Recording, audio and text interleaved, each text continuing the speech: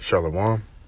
First and foremost, I want to begin this lesson by giving all praises and all honor and all glory unto my power, Yahweh, Bahasham, Yahweh Shai, Bahasham Rachak Wadash. Yahweh is the true holy name of the Heavenly Father, who this world ignorantly calls God, and Yahweh Shai being the true name of his only begotten Son, who this world ignorantly called Jesus, and the Rachak Wadash is the Holy Spirit in the ancient Paleo-Hebrew tongue. And I also want to give double honors unto my apostles and elders of Great Millstone, who rule well and who teach well.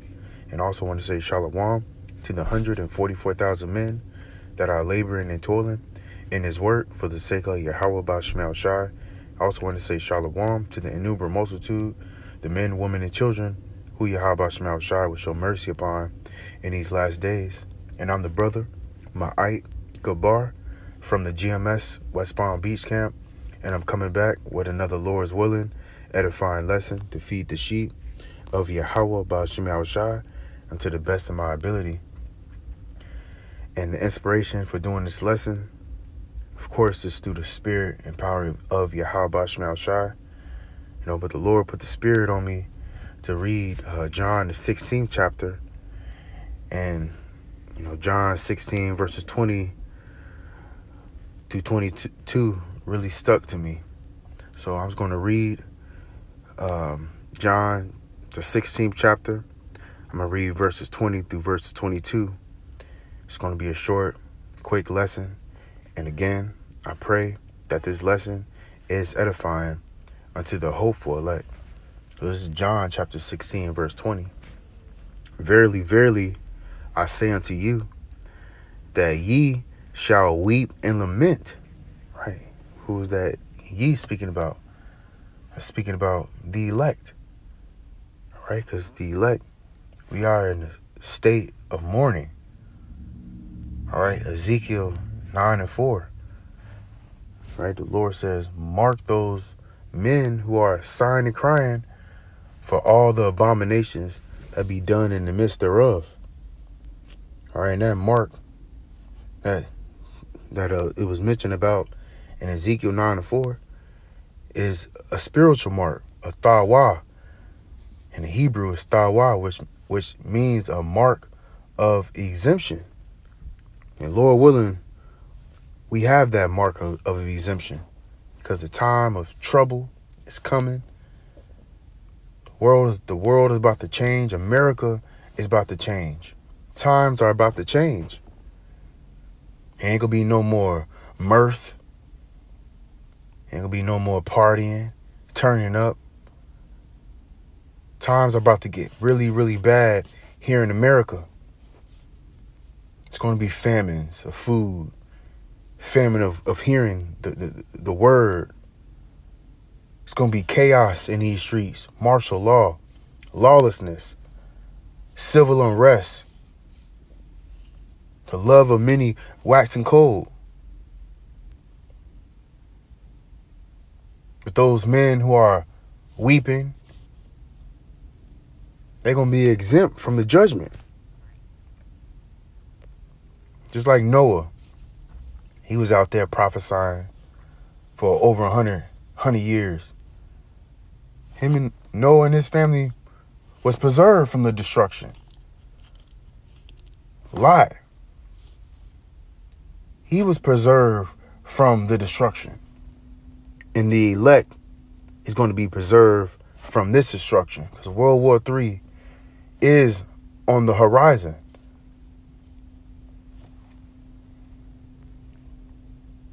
This is Ecclesiastes 7 and verse 3.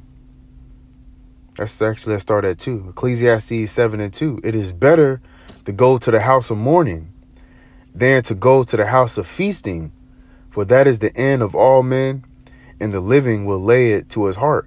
So it's better to go to the house of mourning. So we are in the right spirit. You brothers, you sincere sisters, you are in the right spirit. All right, Lot, it say he was vexed with the filthy conversation of the wicked. We know Lot was a just man. He was a righteous man. Yahushua was a righteous man. Noah was a righteous man. So we are in the right spirit. We shouldn't be in the spirit of mirth and feasting, partying and drinking. And we are in the days of Noah all over again. Except this bitch is going to burn by way of fire. Let's go back to John. John 16:20. Verily, verily, I say unto you, that ye shall weep and lament, but the world shall rejoice. Is that not the state of these people? Are they not rejoicing? Going on about their lives like nothing is going on in the world? And that's why Yahushua, who the world ignorantly called Jesus, his true name is Yahushua, which means he saves and he delivers. When he walked the earth, was he partying and drinking and turning up? No. It says in Isaiah, the 53rd chapter, that the Lord, he was acquainted with grief. 1 Peter, the 4th chapter says, arm yourselves likewise with the same mind. It says, and ye shall be sorrowful, but your sorrow shall be turned into joy. And that's comfort. That's comforting. We're not doing this work in vanity. We're not suffering for nothing. Because when Yahushua comes, Romans 8:16 says, we shall be joint heirs with him.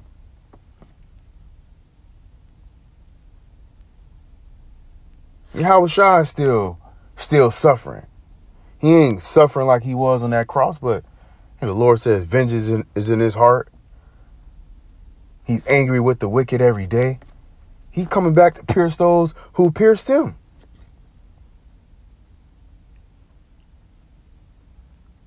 But our sorrow is going to be turned into joy. Revelations, the 20th chapter. Because we're going to be, Lord willing, we be at that number. We're going to be saved. We're going to be delivered from these chains of darkness, which is this flesh. We ain't going to be subject to sin anymore. We're not going to have to be oppressed by this wicked ass man, this wicked devil Esau. It's Revelation 20:21-4. And the Most High shall wipe away all tears from their eyes. And this is going to come in the kingdom. This is going to come when the Lord gathers up his elect from the four corners of the earth. All the pain, all the sorrow, all the heartbreaks. The Lord is going to heal you. He's going to heal you, brothers. He's going to heal the sincere believers. And it says, and there shall be no more death for the nation of Israel, beginning with his elect, because 2/3, 66.6% of the so-called Blacks, Hispanic, and Native Americans, the Israelites, are going to die here in Babylon. The same must know me after death by pain. But the elect,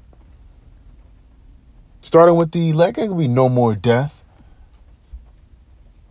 No more being martyrs. No more being afflicted.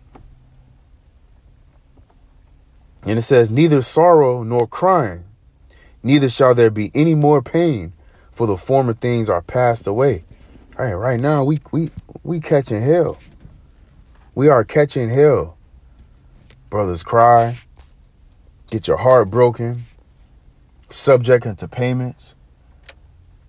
You know, these women ain't right. Our children need salvation. Our fathers and our mothers need deliverance, and they need to be delivered too. The kingdom of heavens is the solution to all of our problems. John 16:21. A woman, when she is in travail, have sorrow, because that hour has come. All right, when that woman water break, she going into labor, she delivering that child, she going through sorrow, she's catching hell, painful. All right, it says, but as soon as she is delivered of the child, she remembereth no more the anguish for joy that a man is born into the world. Nice. After that woman delivers that child, she don't remember that pain no more. And that's how we going to be when we deliver from this captivity. Once we be delivered out of the hands of our enemies, that's how it's going to be. All right. 1 Peter 4. Let's get that real quick.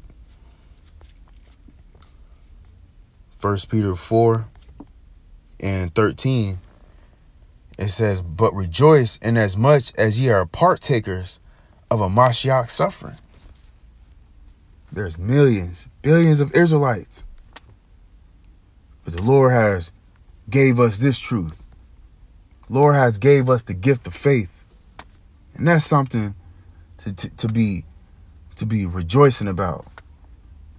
That's something to be grateful about.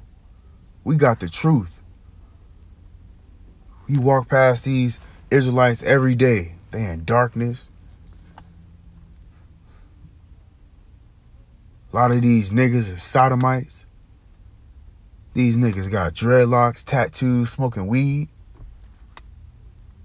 And with the Lord, he's using us as his righteous vessel. That's why we got to continue to pray to Yahweh Shema Shah to keep the Holy Spirit upon us. It says, when his glory shall be revealed, ye may be glad also with exceeding joy. Hey, when Yahweh Shah comes, he gonna receive his honor and glory. And you brothers are gonna be joint heirs with him. And this is why we gotta continue, to do this work. Day in and day out. Week in and week out. Because days are speeding up. And it's speeding up for the elect's sake. Let's close out with John 16:22. And ye now therefore have sorrow, but I will see you again. Hey, we catching hell. You cry. You deal with your afflictions. But the Lord says, I'm going to see you again. All right, when Yahweh Shah see you brothers again, he going to put crowns on your heads. Good job, my faithful servant.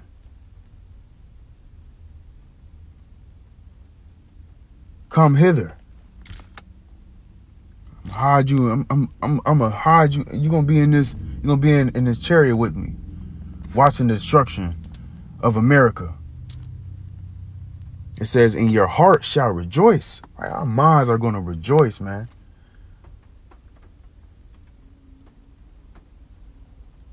And your joy, no man taketh from you. Nobody can take what we have away from us. Esau can persecute us. He can lock us up. He can cut off our heads. He can take away our car. He could take away your job. He could take away your woman. He could take away your children. He can't take away this truth if we are the elect. So with that, I'm going to close out by giving all praises and all honor and all glory unto my power, Yahweh, Bahasham, Yahweh Shai, Bahasham Rachakwadash. I want to give double honors to my apostles and elders of Great Millstone. Peace and blessings unto the hopeful elect, those men that are doing his work in sincerity and in truth. And also want to say shalom to the innumerable multitude, the men, women, and children, who Yahweh Shai Shai will show mercy upon in these last days. The Wadi Abba Shai Shai for giving me the spirit of truth. The Wadi Abba Shai Shai for giving me the Holy Spirit. The Rachakwadash to make this lesson. Lord's willing, until the next lesson, I'm going to say shalom, the Baba Ball, DTA, Kwam Yashala, Shalom.